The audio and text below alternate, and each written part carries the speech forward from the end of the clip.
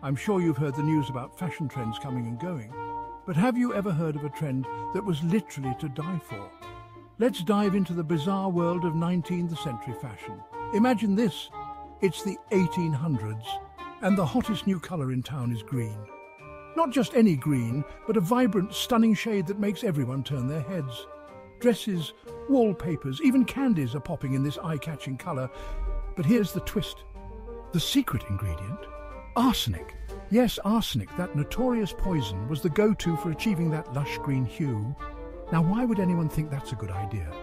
Well, back then, the dangers of arsenic weren't well understood, and the allure of that perfect green was just too tempting. People were literally living with, wearing and even eating arsenic, all in the name of fashion and aesthetics. It took years, and sadly, several illnesses, before the deadly impact of this trend was fully acknowledged. So next time you pick out a green outfit, just be thankful it's not the 1800s.